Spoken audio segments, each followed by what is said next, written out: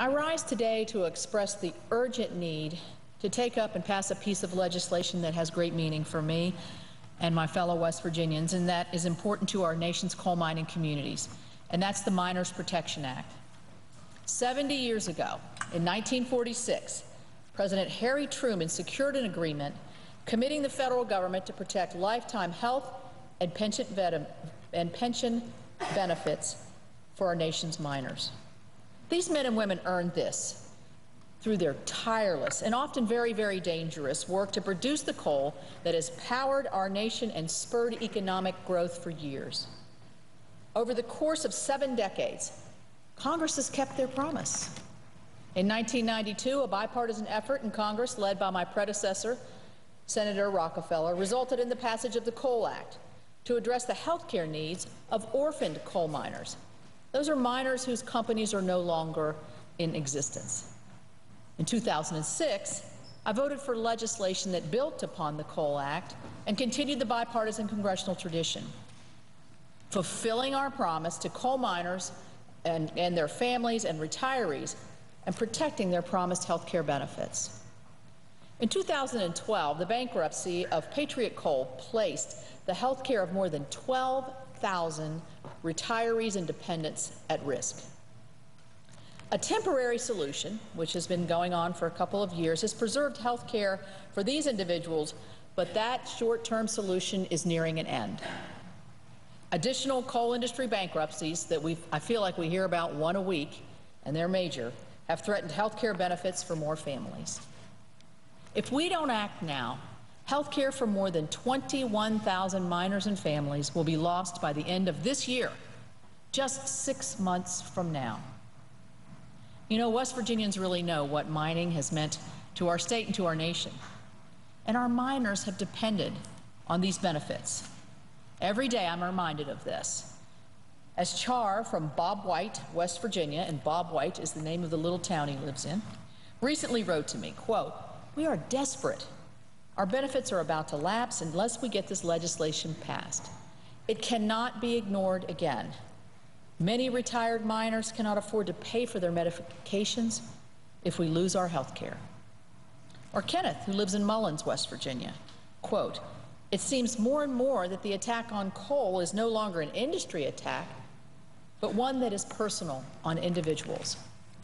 He went on to ask this question: what about folks like me that worked hard their entire life? Recognizing the significance of this problem, I joined with Congressman David McKinley to introduce legislation in 2013 that addressed both the retiree health care and the looming insolvency of the mine workers' multi-employer pension. Last year, Senator Manchin and I introduced the Miners Protection Act, a very similar bill. The bill demands immediate action. We need to follow through with our commitment to all the hardworking West Virginians and other coal miners across this country. In addition to addressing the health care needs of retirees through the same mechanisms supported by Congress in 1993 and 2006, the Miners Protection Act will ensure the solvency of the multi-employer pension plan that provides benefits to almost 90,000 retirees and surviving spouses. More than 27 of those, nearly 1/3, live in my home state of West Virginia. The Miners Protection Act uses unobligated funds authorized by the 2006 AML reauthorization bill to support existing mine working health and pension programs. Let's be clear.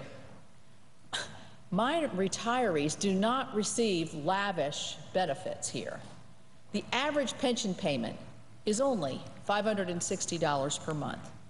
But these funds are vital to our retirees who live on very small fixed incomes. They are a key part of the local economy in West Virginia and other states where these retirees live. If we fail to act, the pension plan will become insolvent, imposing projected liabilities of over $4 billion on the PBGC, known as the Pension Benefit Guaranty Corporation. If we pass the Miners Protection Act, the pension plan will remain in good standing, benefiting taxpayers, beneficiaries, and coal communities. In May, the trustees of the UMWA Health and Retirement Funds announced that contributions to the pension funds have dropped by nearly 2/3 from last year's levels. This just shows you how devastating our coal communities are. The continued regulatory assault on the coal industry has hastened the decline and threatens the retirement security of our miners. In 2001, the EPA finalized the MATS rule, the Mercury and Air Toxins Rule for coal plants. Since that time, our nation has lost more than 40,000 coal jobs, and thousands of those workers are West Virginians. Our state's unemployment is among the highest in the country for this very reason. The impact of other EPA proposals, like the Clean Power Plan, which has been stayed by the Supreme Court, and the stream protection rule that is currently being finalized, would make the situation even worse in our coal communities. As I have said many times before, the negative regulatory impact on coal extends far beyond the tens of thousands of families who are most directly affected.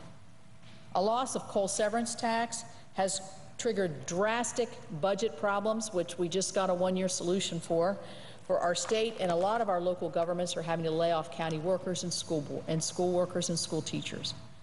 The severe impact of the health care and pensions on our miners is another consequence of the administration's war on coal. Given that federal policies have played a major role in causing this problem, it is appropriate for the federal government to fulfill its commitment to retired miners who will lose their promised benefits unless we act. The Miners Protection Act is critically important to so many people in my state and across this country. We need to keep the promise of lifetime health care for those retired coal miners whose companies have gone through bankruptcy. And we need to make sure that our retirees receive the pension benefits that they've worked so hard for. The Miners Protection Act is truly a bipartisan effort. It is supported by Democrats and Republicans and independents in the Senate, and there are 72 co-sponsors on the House bill, including 39 Republicans and 33 Democrats. West Virginians understand that this need not be a political football. As Thomas from Shady Spring, West Virginia put it, quote, "This issue is not partisan. This is an easy fix to fund promised pensions." It is important this bill be enacted this year before the temporary solution expires and ends the health care benefits for so many retirees, and before the continued downturn takes an even greater toll on the pension fund. I will continue to work with my colleagues in the West Virginia delegation, Senator Manchin, Congressman McKinley, Congressman Mooney, and Congressman Jenkins, and all of the other co-sponsors of this legislation to see it become law before it's too late.